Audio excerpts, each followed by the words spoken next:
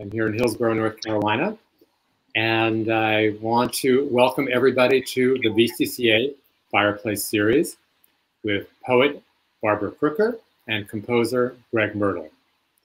I also want to give a special thank you to Kim Doty, who is our producer behind the scenes and will be acting as magician and wizard as we have various slides and musical interludes during this program. I'm excited to be back hosting tonight, and because of Barbara and Greg, and it gives me the opportunity to talk about one of the reasons that I love the VCCA. And so the first time I was a fellow was in 2007, 13 years ago, and both Greg and Barbara were there. And we have stayed connected throughout time. And if any of you remember when it was your first time as a fellow, I felt like I was going to summer camp and all the other kids knew each other. They were really cool. And I was this newbie. And I remember just thinking, oh my God, nobody's going to like me. And I'm going to be all alone. And Barbara and Greg became really good friends, as did others. And I think this connection that we make and that we make with so many of you who are watching both live and who will be watching later on is what matters so much to me about this community, about this organization.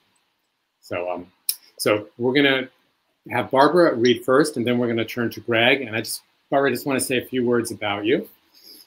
So you're reading from your new book, Some Glad Morning, and your full bio is on the VCCA website, but I really liked a little bit of what you wrote, so I want to make sure that I read that. You have been a VCCA fellow 19 times since 1990, and you wrote, in real life, I'm the caregiver of my son who has autism, and without VCCA, I'd never have written anything, let alone 9 books. It took me so long to get a first book, 25 years, but who's counting? But it finally happened, and other books followed. This was going to be my big year, a book in the Pitt Poetry Series. I was the keynote reader for 2 poetry conferences and had readings scheduled all over the country. Then along came COVID, and poof, everything vanished. Well, not everything, Barbara. We're here, and we're excited that you are here.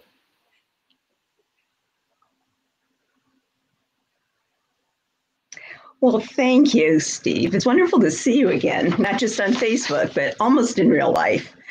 I want to thank everybody who's responsible for inviting me to be part of this Fireplace reading series. I can't tell you how much I miss VCCA. So this book was largely written both at Mount St. Angelo and also at Ovilar, where I've been twice. So I had the 19 residencies in Virginia, 2 in France. I loved each and every one for many different reasons.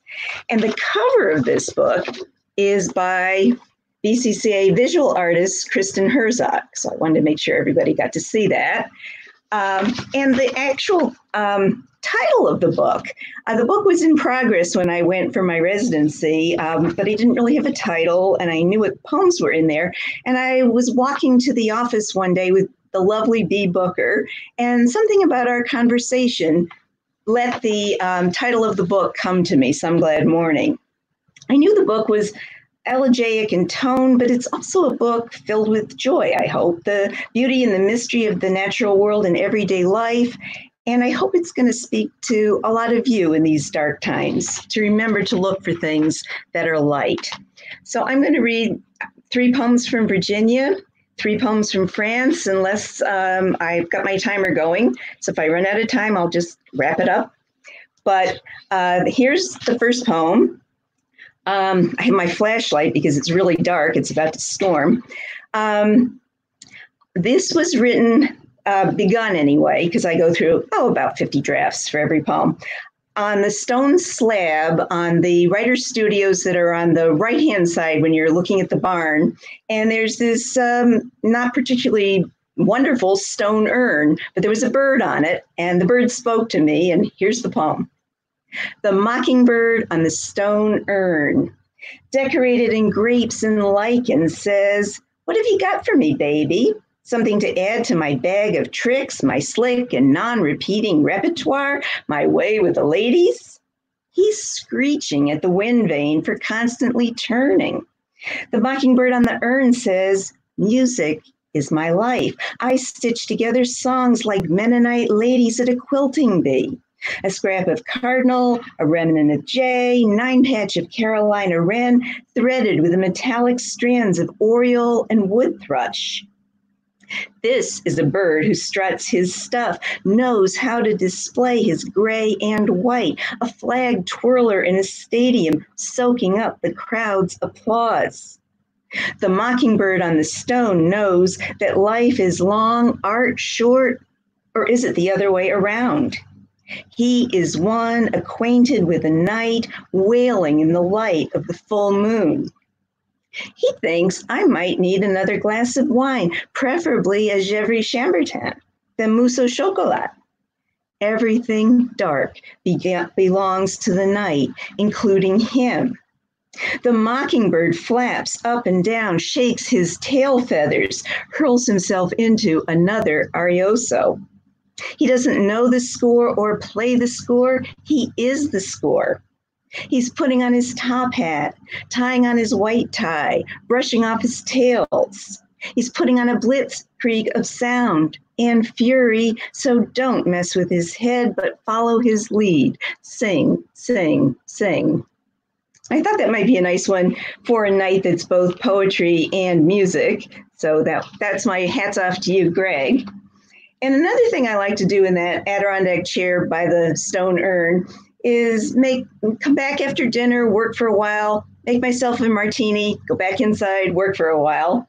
I have 2 martini poems in this book. What can I tell you? Martini. Look how the olive green sun slowly slips into the cold shimmer of a glass of gin, the evening sky beginning to glow red as pimento behind the blue hills.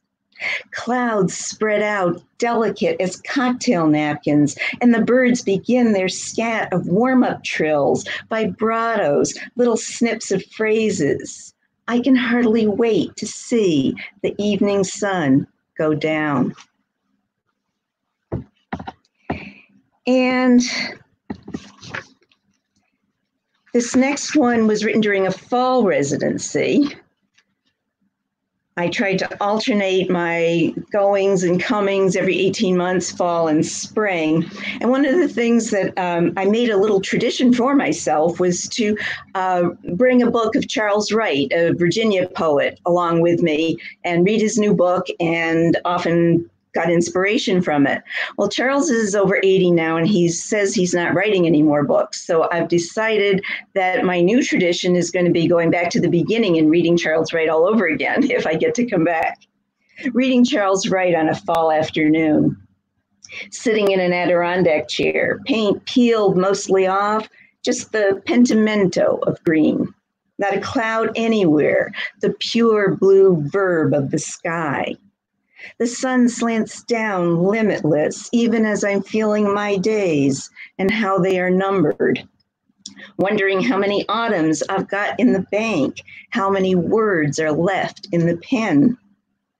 In this postmodern world, we are not supposed to talk of the presence of God, but I know after surgery, someone came into the room, invisible, and held my hand. No birds are singing or flitting from bush to tree.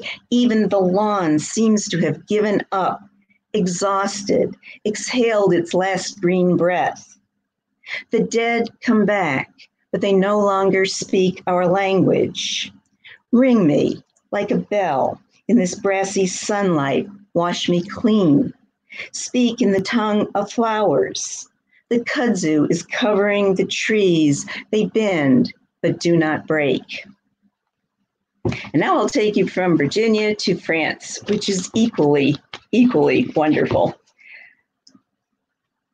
When I was there the last time, which might be my last time, I don't know, 2 days before I left, I woke up in extreme pain, and I had this pinched nerve in my back, which impacted my ability to walk. So it was a difficult residency, but I felt like, well, you only get a few things like this in your writing life, and I'd gone to a lot of trouble to arrange to go, so I went anyway. Pinched nerve. Happiness. The 10 short minutes when the scream of pain in my hip subsides. Here in a corner of southwest France, ginkgos spread their golden fans. There's a drift of dried leaves and wood smoke, a chittering in the trees. The gravel path is dotted with chestnuts, glossy as the coat of a roan colt. Comfort in the curve of my hand. I'm careful not to trip as I walk back to my studio in this village of honeyed stone. An ankle sprain would be more than I could bear. Nearby, the green Garonne murmurs and chuckles as it runs to the sea. Take the pain with you, I beg to the water. It just shrugs and keeps on going. And I have to say that Sabine just took such good care of me while I was there and really unable to walk up the hill to the village. I'm eternally grateful. And she also took me on one of the back roads to see this little statue, Petite Marie. Petite Marie, full of grace, you stand in the midst of a harvested field, stubble at your feet. Holy Mother, glazed in ceramic, your robes are the same blue-green of La Garonne, the color of shutters and doors. Your bare feet rest on a stone. Behind you, sunlight dips the leaves in precious metals, copper and bronze. Your eyes are cast down, hands folded, lips closed. Nearby, in a neighboring tillage, someone in a sunlit vineyard is turning the blood of ordinary grapes into wine.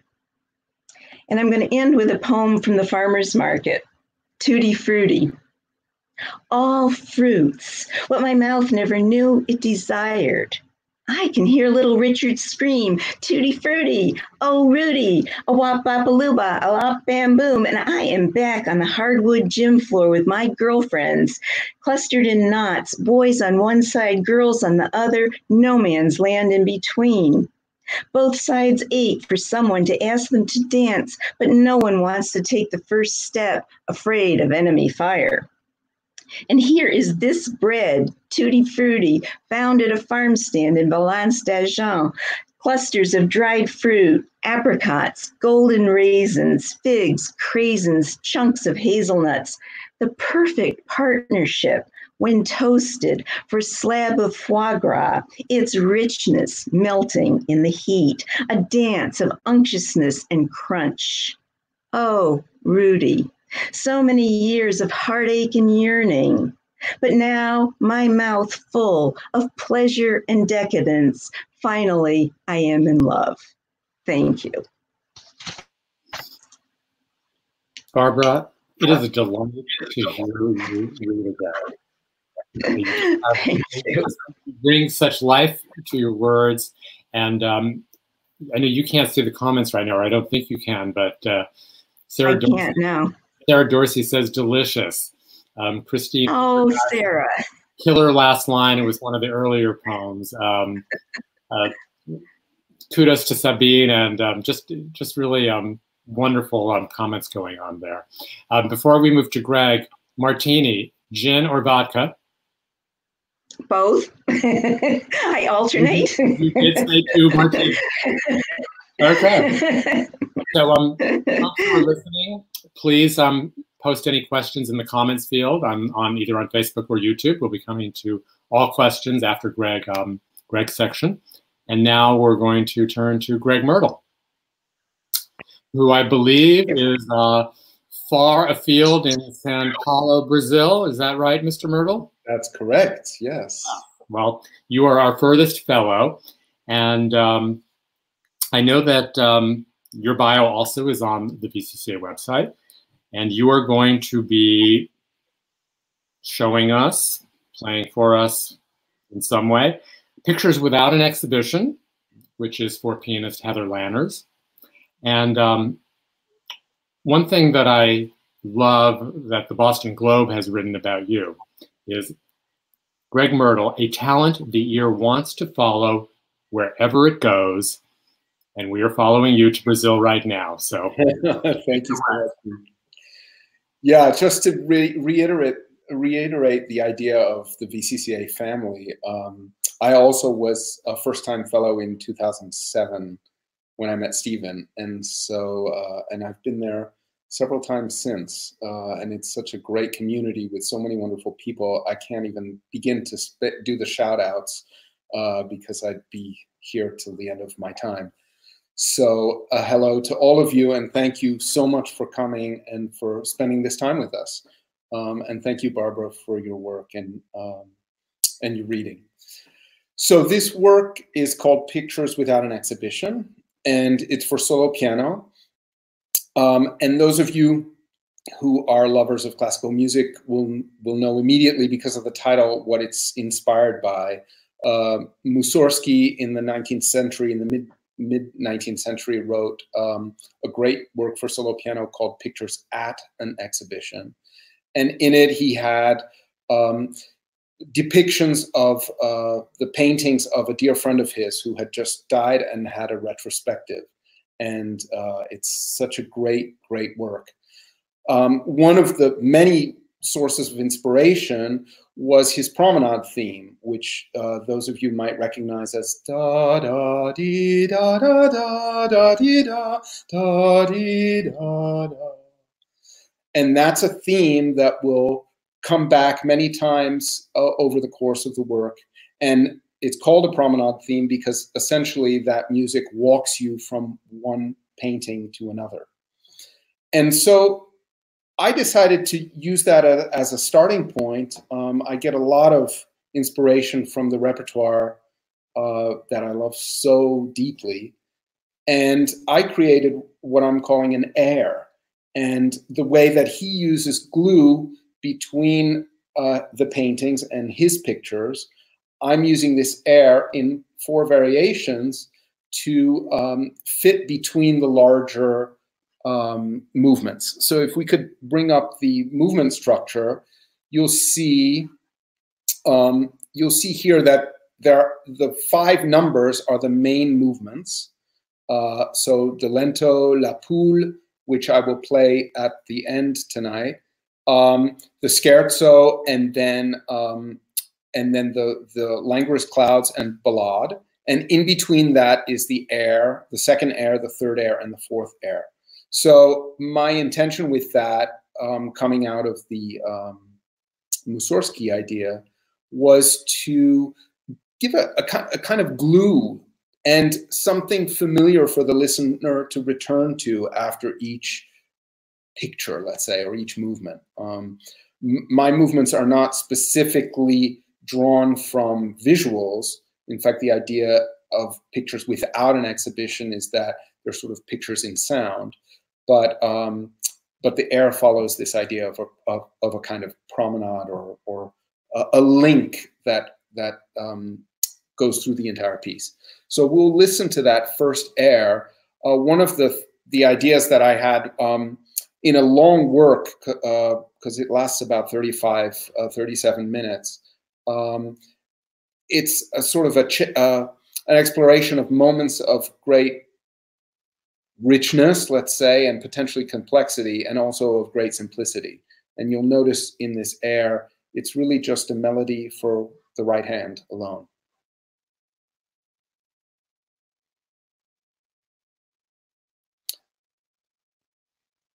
And this is Heather Lanners, this pianist. And I don't think we have sound right now.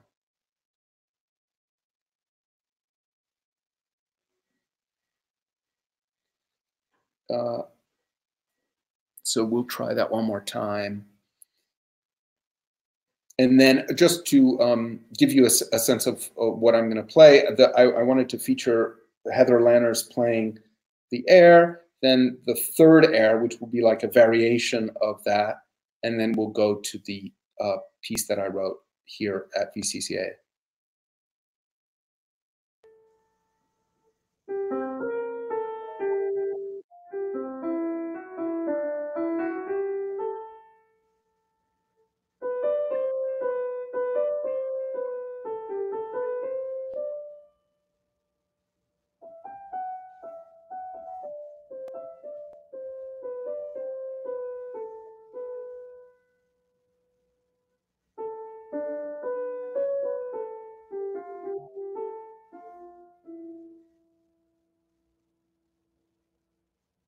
And that's the air. So very short and very simple. And now we move to the third air. So the melody again is da dee da da dee da da da dee da. And now you'll hear that in a kind of a new context, in a contrapuntal context, on the top line. And it's gonna, what was a 45-second piece suddenly stretches out to 2 minutes. So little secret things happen in there to broaden the idea and broaden the theme.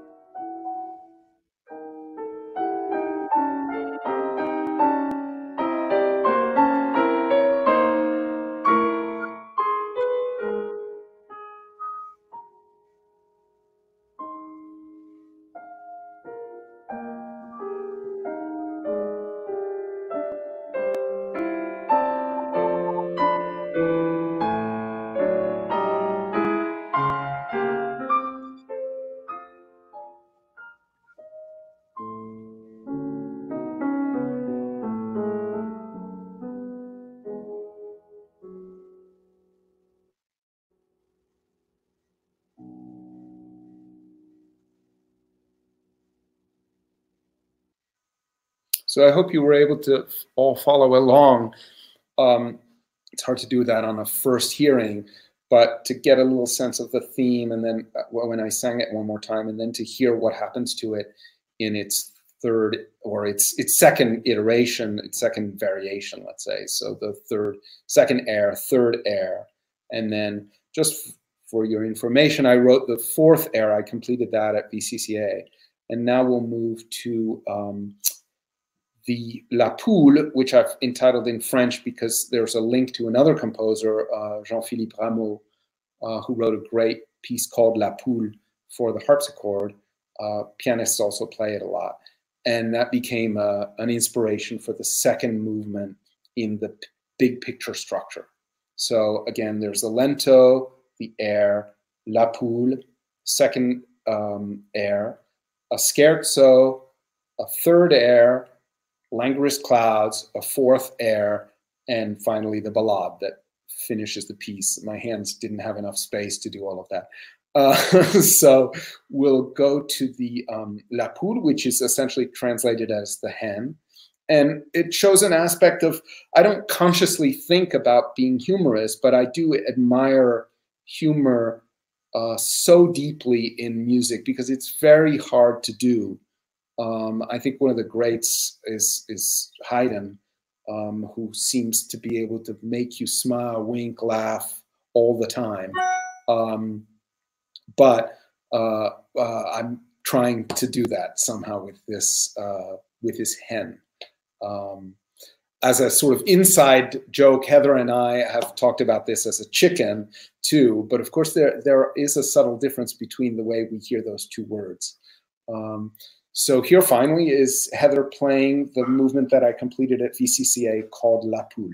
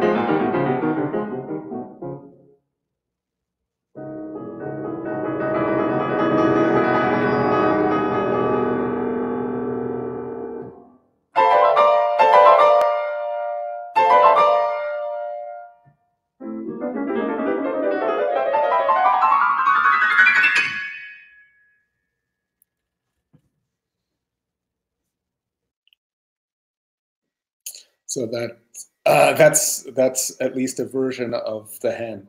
I hope some of you have felt the play, the humor that's in that piece, and I think I have to give a special thank you to Heather Lanners for having commissioned this piece, being its dedicatee, and also playing it so beautifully.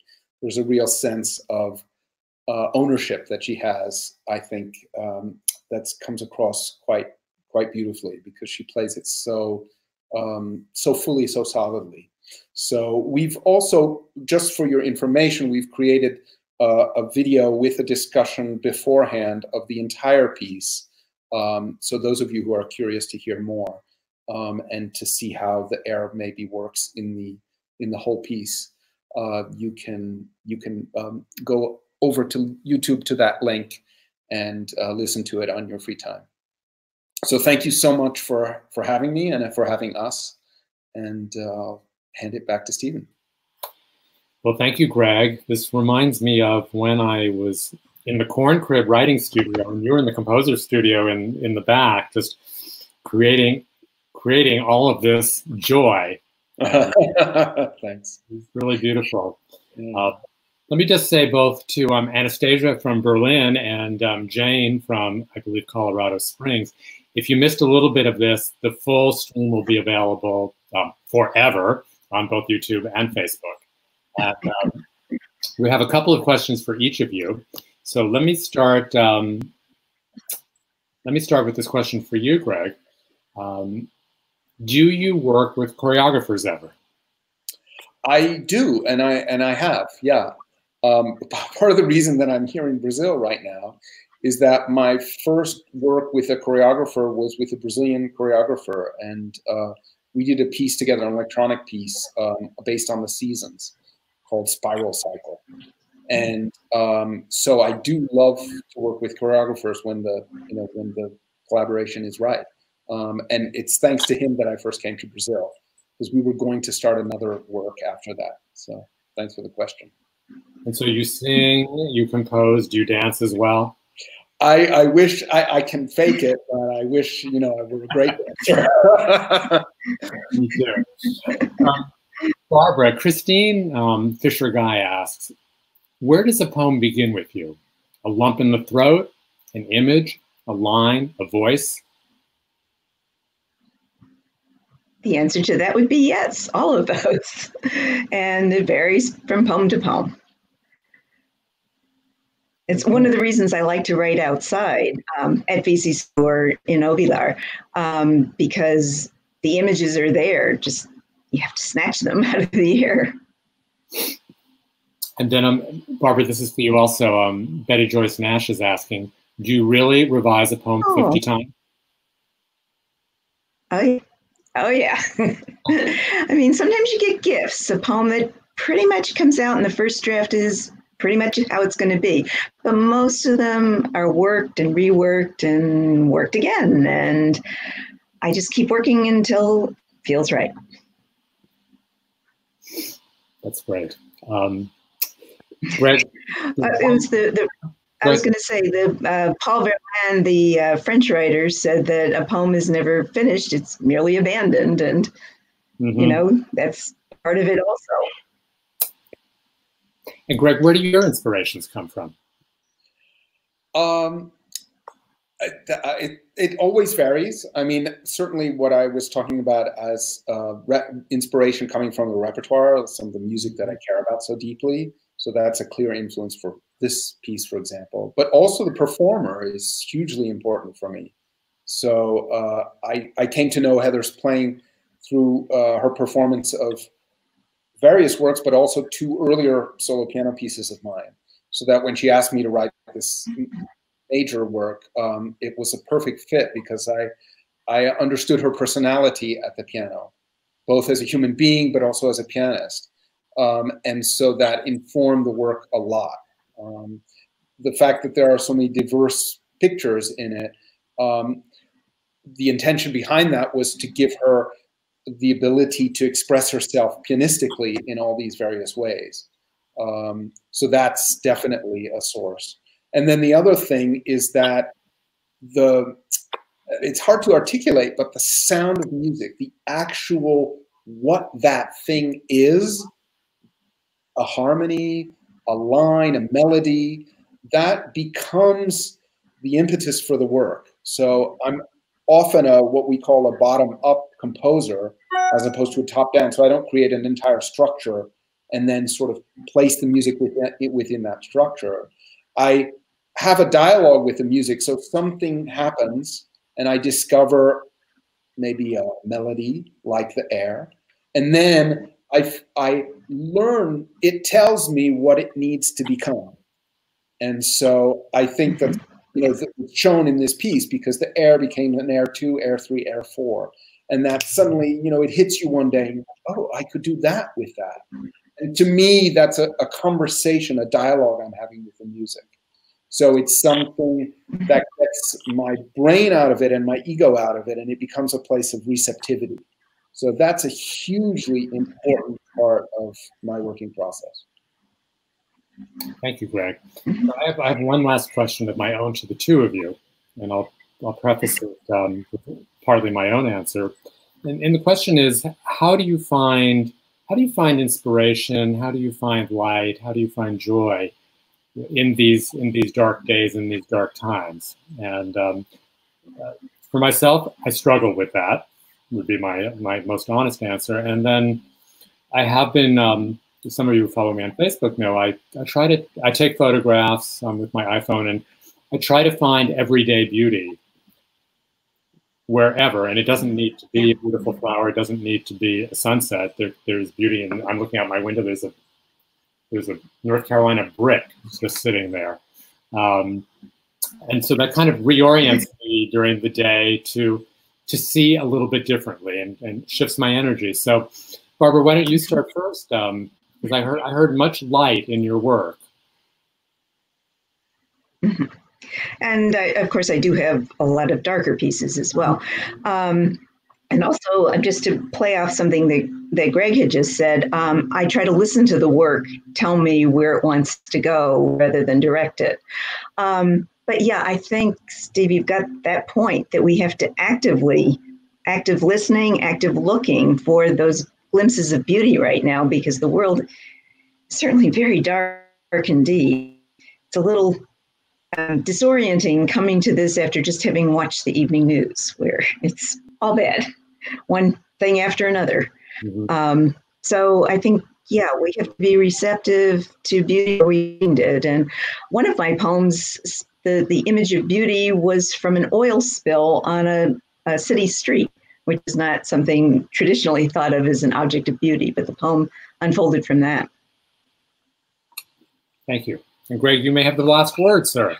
Yeah, well, I mean, one of the great inspirations are other people's creative output, you know, and so to be able to spend time reading a great novel or listening to music without, I think it's really important. I haven't been creating much during this period, just to be as honest as you have been, but I feel like things are fermenting, and so at a certain point, things will come out. But you know, to go listen, or to someone was asking if I play the piano. So I do play the piano, and I've been playing Bach on the piano, and that just, as long as I'm not looking for it to do something for me to get me to a certain place, and I'm just really present to it, then it does its healing, connecting work. And that's we have such a privilege to be in this life doing this as artists, because we connect to that so deeply and so thoroughly. And you know, what a gift. We have our struggles, but man, we have some gifts. So I think we're all grateful for that. Well, I'm grateful to the two of you for sharing this screen with us and with everyone who's watching. It's been a real pleasure. I want to also thank Kim Doty again, our Director of Communications, for everything that she does for us, and for the extra slide and so on work with the music and everything tonight. And this stream will live on, and we will be back in 2 weeks with 2 other VCCA fellows. So stay well, stay safe, and until then, thank you.